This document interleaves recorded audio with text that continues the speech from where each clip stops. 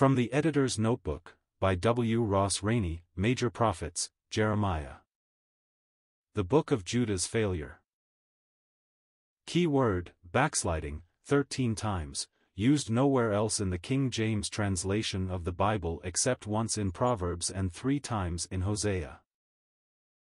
Message, the certainty of God's judgment because of sin, yet the tenderness and eternity of the love of God. 1. Key verse, Jeremiah 3 verse 22, Return, ye backsliding children, and I will heal your backslidings. Behold, we come unto thee, for thou art the Lord, our God. Introduction. Alexander White said of Jeremiah that this book stands to this day second only to the Psalms as the most spiritual book in the Old Testament. While many may disagree with W. W. White, the famous American expositor, he maintains that, so far as we have data for judgment, Jeremiah was the healthiest, youngest, bravest, grandest man of Old Testament history. Jeremiah has been called the weeping prophet and the prophet of the broken-hearted. But he was more than a prophet, having been a priest by birth. 1:1. In addition, he became a statesman, a patriot and, according to Christian tradition, a martyr. However, there is the Jewish affirmation that when Nebuchadnezzar conquered Egypt, he, with Baruch, escaped to Babylon and died there in peace. Jeremiah was chosen of God before his birth, 1:5, and as a youth he was called to the prophetic office. Unlike many of the other prophets, he has given us considerable information about himself, hence the autobiographical element in his book. Jeremiah's harsh message of judgment, wherein he predicted Judah's 70 years' captivity, never won a convert, though he delivered his message with tears. Not only was his message unwelcome to the nation, it was totally rejected by a backsliding people. As a man, Jeremiah was self-conscious, timid, sensitive, sympathetic, faithful, fearless, plaintive, retiring, tender, severe and patient. His courage and loyalty were such that, as one has said, he faced misrepresentation, persecution, the dungeon and death, rather than keep back one word of truth. Jeremiah, like Isaiah, was linked with nobility as evidenced by his intimacy with the Jewish kings of his day, having prophesied during the last period of Judah's national history, involving the reigns of the kingdom's final 5 kings, the good King Josiah and his 3 wicked sons and grandson, Jehoahaz, Jehoiakim, Jehoiakim and Zedekiah, respectively. In the prophetic office he was preceded by Joel, Jonah, Amos, Hosea, Isaiah, Micah and Nahum, and he was contemporary with Zephaniah, Habakkuk and Obadiah in the land and, for a while, with Ezekiel and Daniel in the east. What Isaiah was to Hezekiah, Jeremiah was to Josiah, see 2 Kings 22-25, 2 Chronicles 34-35.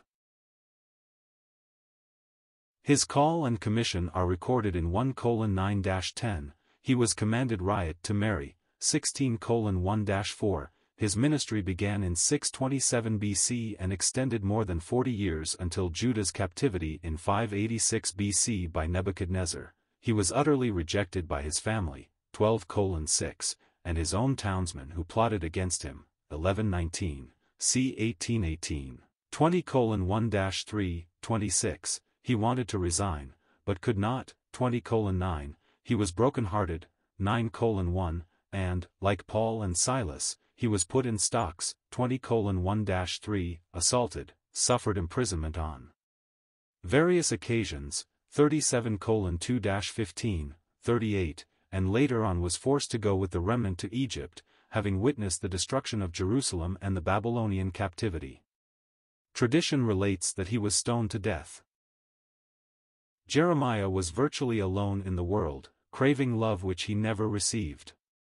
As a sufferer, perhaps no other Bible personality comes so near to the man of sorrows, the Lord Jesus Christ, nor do any of the other prophets come so near to us in a human way as does Jeremiah. God chose him to carry out his thankless but necessary task because it takes a tender-hearted man to deliver such a stern message of judgment. Outline. 1. The call and mission of Jeremiah, 1. 2. the consistent ministry of Jeremiah, 2-51. 3. The captivity of Judah, 52. Notable notes. Of Jeremiah, W. Graham Scroggie has summarily said, "This book yields to none in the Bible in its intensely human interest. There is a biographical interest, the characters of the period, Jeremiah, Baruch, Josiah, Jehoiakim, Zedekiah, Necho, Nebuchadnezzar.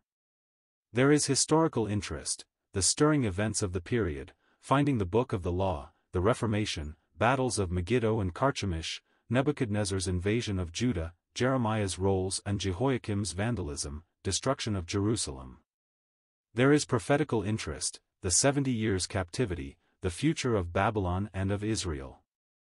There is a doctrinal interest, Jeremiah's teaching on God, the kingdom, sin, repentance, judgment, the Messiah, the new covenant. Personal responsibility, redemption, destiny. This is a book to be known and loved, too. Jeremiah's message was one of national condemnation because Judah had forsaken Jehovah, 2:13. It was a call for national retribution, for sin pays wages whether to nations or individuals, 16:9, 13, 25:2, and it included national consolation, for repentance brings blessing, 30-33. As directed by the Lord, Jeremiah used many object lessons in teaching the people: the almond rod, 1, the boiling cauldron, 1, the marred girdle, 13, the full bottle, 13, the drought, 14, the potter's vessel, 18, the broken bottle, 19, 2 baskets of figs, 24, bonds and bars, 27, buying a field, 32, the hidden stones, 43, and the book cast into the Euphrates River, 51.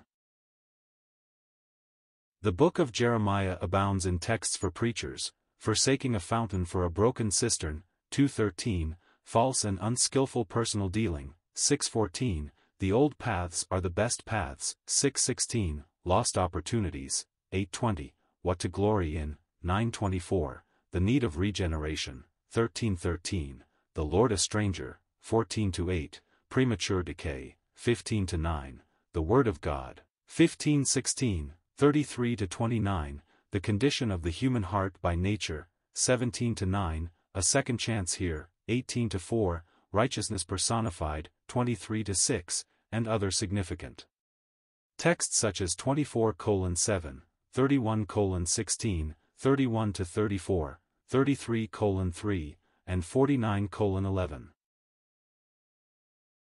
Jeremiah alone of all the books in the Bible declares that the Ark of the Covenant will have no place in restored Israel, 3:16, rising up early and speaking, is a phrase which occurs 11 times and is found only in Jeremiah with the exception of 2 Chronicles 36 verse 15, which Ezra the scribe probably borrowed from Jeremiah, and it contains that unique phrase, the generation of his wrath, 7:29.